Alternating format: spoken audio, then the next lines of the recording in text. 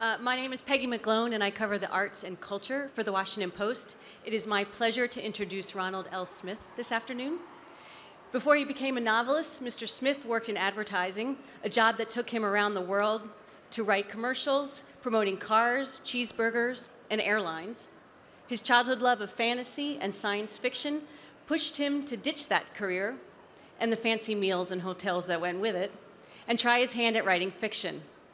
His first book, Hoodoo, a spooky thriller set in 1930s Alabama, was published in 2015. Critics praised Smith for his believable characters, his creepy setting, swift pace, and for creating, quote, chilling moments that keep readers on edge. Hoodoo won the American Library Association's Coretta Scott King John Steptoe Award for New Talent. He switched gears in The Mesmerist, choosing 19th century London for the setting of a supernatural adventure of 13-year-old Jasmine. And his third, Black Panther, the Young Prince, featured Marvel Comics superhero and was named a fantasy must-read. His most recent book, The Owls Have Come to Take Us Away, is the story of an alien-obsessed 12-year-old, a budding author who believes he may have been abducted while on a camping trip. Mr. Smith will sign books at 5:30, and now I give you Ronald L. Smith.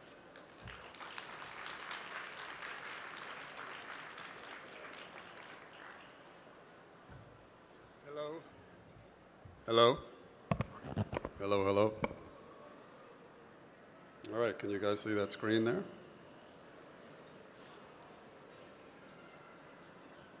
That's me. And with a scary clown. Who knows who that clown is? Stephen King. Who likes scary stories? Where are the kids? Where are the kids in the house? All right, who likes scary stories? Good. I write scary, strange stories, and I like being afraid, but I get to make all the decisions, so it's not that scary. But thanks for hanging out and being here. I'm going to tell you a little bit about my books and why I write children's books. Do we have some big readers out there? Who likes to read? All right, yeah. Reading makes you a more interesting person, kids and adults. Nobody wants to be boring, right? Everybody wants to know a lot of stuff. So anyway, this is my first book, Hoodoo, which you just heard about. It was my first book. It's about a 12-year-old kid in Alabama who has to defeat this magic big bad guy that comes to his town, but he doesn't know any magic himself. I'll go through these quickly. And The Mesmerist, as you heard, it's about 12-year-old Jasmine, and she's in London. She has superpowers, special powers. She can read minds. She finds other kids like her, and there's a big threat that's coming to London that they have to save. And then this book, which you may have heard of. Who knows who that is? Yeah, Wakanda what? Yeah. So this was a lot of fun, and I still can't believe that I got a chance to write it, but somehow it got done. It was all like a dream, you know? Like when you're doing something in school or you're reading a book, and somehow I got this opportunity, and it just kind of all came together. I was very nervous writing this, right? Because Black Panther's a really big superhero, right? So I had to write about him as a kid. So it was a lot of fun to write, and it's not a spoiler, but the book is about the young Black Panther, right? So before he becomes the Black Panther, he's what? A prince, right? Before you're a king, you're a prince, right? So what's it like for him to not have all that power? So he's in Wakanda, he's the prince, everybody's like saying yes, yes, yes, you know, everything. He's probably pretty spoiled.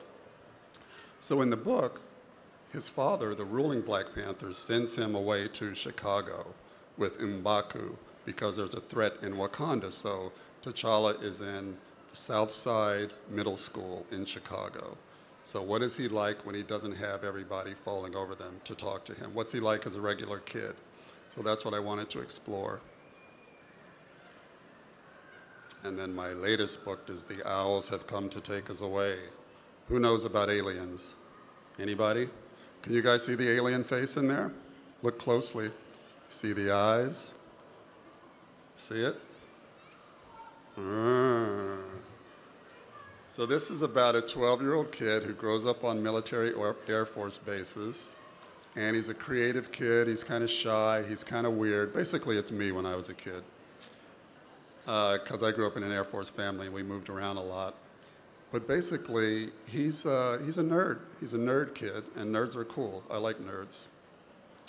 But he thinks he's been kidnapped by an alien at some point, and nobody believes him, right? But he's telling his friends, he told his parents, nobody believes him. So the thing is he telling the truth? Or, you know, or is something else going on with him? So you have to read the book to find out what happens. We're going to save some time at the end for questions, okay? Oh, and very quickly, this is something I'm very proud to be a part of. It's from Random House and We Need Diverse Books movement. It's called The Hero Next Door. It's short stories about everyday heroes. Not the heroes who wear capes, but, you know, the everyday heroes you might see, like neighbors or anybody. So it's a really cool book, and I'm really proud to be a part of it.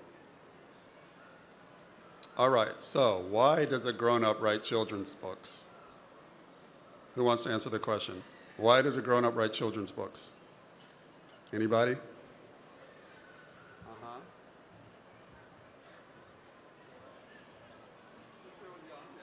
That's another reason. Why would a grown-up write children's books?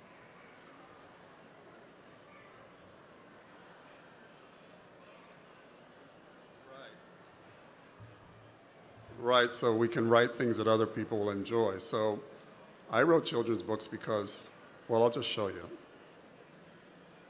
This was one of the first books I read when I was a kid. It's really weird. It's called The Wonderful Flight to the Mushroom Planet. I'm sure nobody's ever heard of it, unless you're very, very old, like me. This book is so old it only costs 50 cents. You can see the price point. But it's about these kids who build a rocket ship to Mars in their basement. And this book really took off for me. It made me really imagine like other worlds, right? And then, have you guys heard of these books? These are really old covers. You know The Hobbit and The Lord of the Rings? These are the really old covers for those books. And I was really into these books a lot. I read them all the time. And then there's A Wizard of Earthsea. It's about a wizard who lives in a world that's made up of archipelagos, these islands, and he goes on a journey to become a wizard. And have you guys heard of this? You know this, right? The Chronicles of Narnia? The Lion, the Witch, and the Wardrobe? Yep. So these books, they kind of ignited an itch in my brain, and I had to scratch it. So you know what I did? I started writing.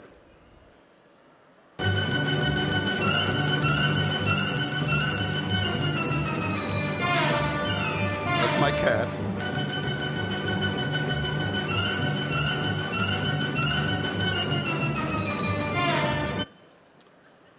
So I had my journal. Who keeps a journal? Does anybody like to draw, keep a notebook or journal and write stories and stuff in it? Yeah, you should do that. It's cool. You can, when you get older, you can go back and see what you were thinking when you were like in middle school or 6th grade or 5th grade. So I was writing stories, and these are some of my notebooks, and I was drawing little maps and stuff and coming up with crazy ideas. And these are all the manuscripts I was writing before I even sold a book. So if there are any writers out there, Hoodoo was my first published book, but I wrote a bunch of books before that, but they weren't quite good enough to make the cut. But you know what? This is what happened. You guys read that? I grew up, got a job, and forgot about those books, because you grow up and you're supposed to get serious, right? Like, what are you doing reading those kids' books? You need to be serious, right?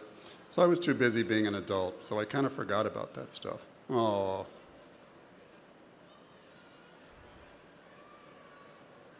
I started writing serious books, the ones that make you fall asleep. And then one day,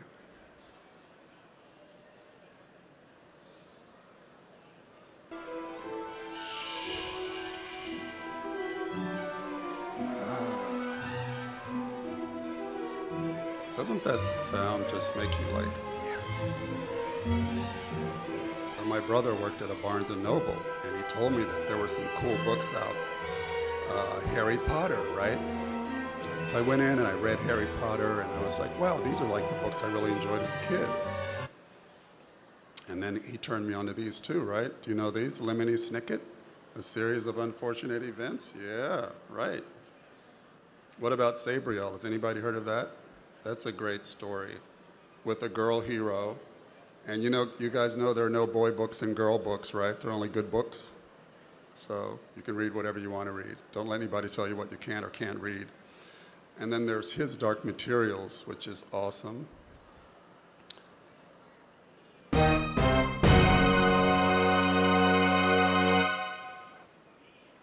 So I started writing again.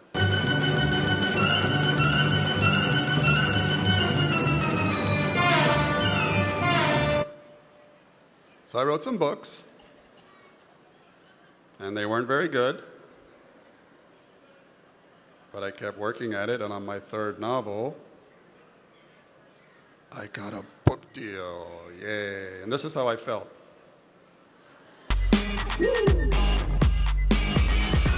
Step into the spotlight. That's how I felt.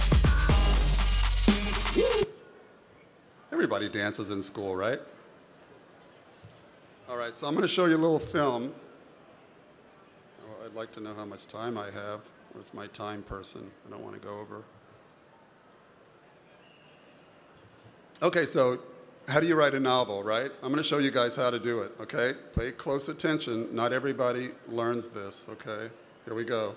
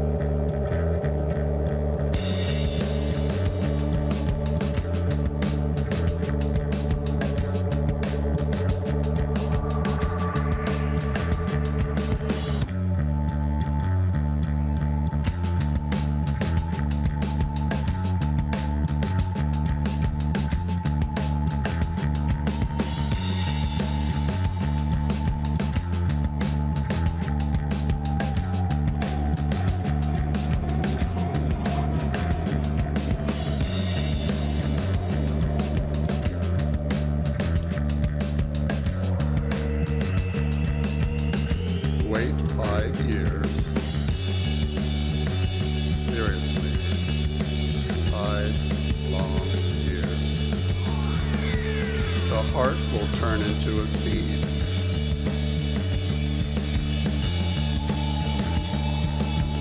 Eat it. And then wake up. Because you're dreaming.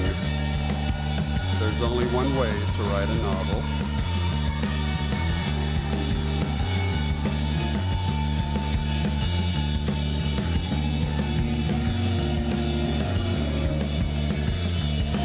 Try and try again. That's how you write a novel. You just have to keep going. Don't let anybody tell you you can't do it. It doesn't matter how old you are, for the adults out there. I wasn't a 20-something or a 30-something or a 40-something, but somehow I still did it because it's something I really wanted to do. So when I visit schools, I always show this picture. And I get sad now because I always showed this picture, and I ask the kids who it is, and sometimes they know and sometimes they don't. But she was a great writer, and I have this on my wall in my office. Her name's Toni Morrison, and we lost her recently. But this is what she said. And that makes a lot of sense, right? Because everybody has a different story. Everybody's story is different. So everybody's got a different story. So I really love this quote. And then I also asked the kids if they know who this is. Does anybody know who this is? All right. Pablo Picasso, that's right. And you know what he said? Right? Doesn't that make a sense? Remember when I said I grew up and I had to like put away the books and the fantasy books and the sci-fi? Well, Pablo Picasso said, The problem is staying an artist. You know, every child is an artist, right? So even if you're not into writing or reading, whether you're into ballet or football or basketball or knitting or whatever you want to do, just go for it. Just do it. Do it until you get really, really good at it, and then maybe one day that can be your job when you grow up. So always do what you want to do, and don't let anybody tell you you can't. Thank you.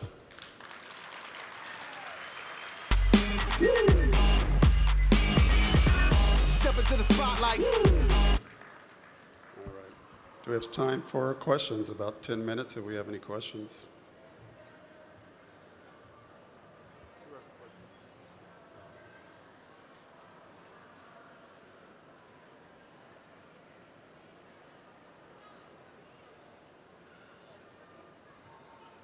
I think the question was, does my book have anything to do with Area 51? Never heard of it. I can't tell you. Well, there's a lot of UO stuff in there. But yeah, there's a mention of it. Yeah, it's crazy stuff. All right, who else has a question? Really speak up loud.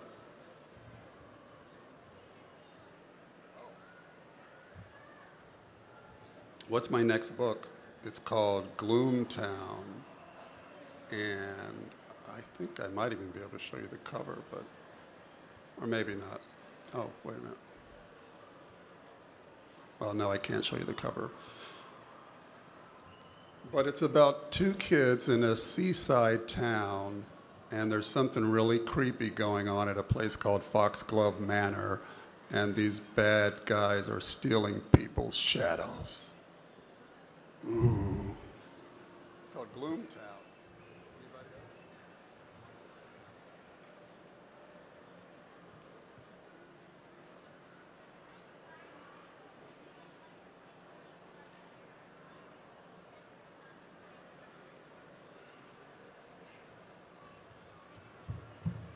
As a kid, what really sparked my desire for science fiction?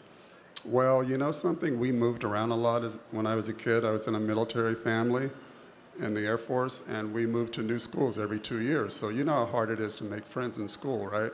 So every time I got to have a friend or get to know somebody, we would end up moving. So I always felt like I just put myself in books all the time. That was my escape, because I was always sad because my friends would leave. So every time I would go to a new school, I'd go to the library. Any librarians in the house? Yeah. So I would always go to the librarian, and she would usually recommend books, and they were always sci-fi and fantasy. I wanted to escape the reality of moving every 2 years. So I think it's because I just wanted to escape. That's why.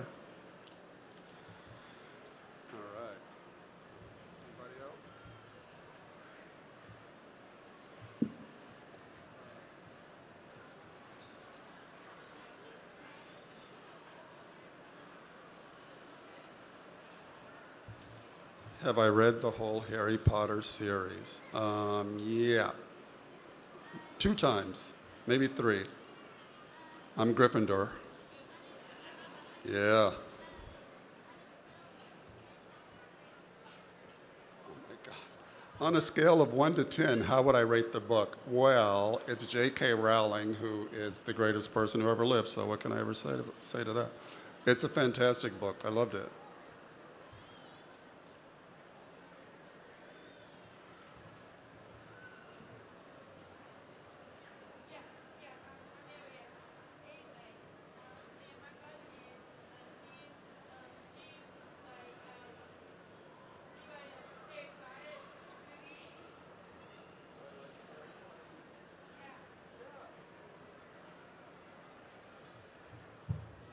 My favorite Harry Potter movie is Prisoner of Azkaban.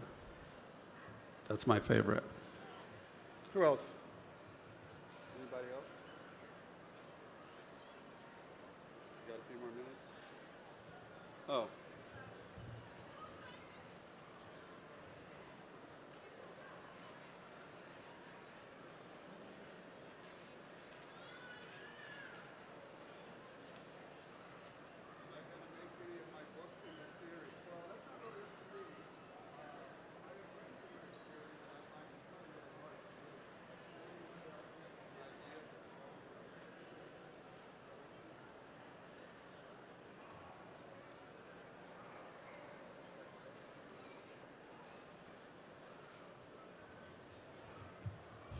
What's the scariest book that I've read? I have a lot of smart aleck answers to that, but I don't know.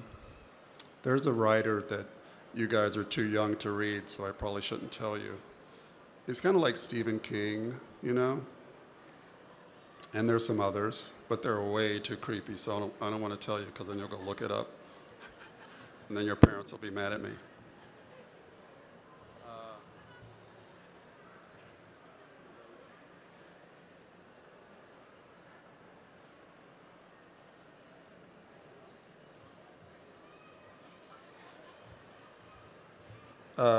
I like going to schools because kids will just ask you anything. How many houses do you have? What kind of car do you have? How much money do you make? How old are you? I'm really old. Yeah, I'm old. I'm old enough to know that it's never too late to chase your dreams. Oh. All right. Thanks a lot, everybody.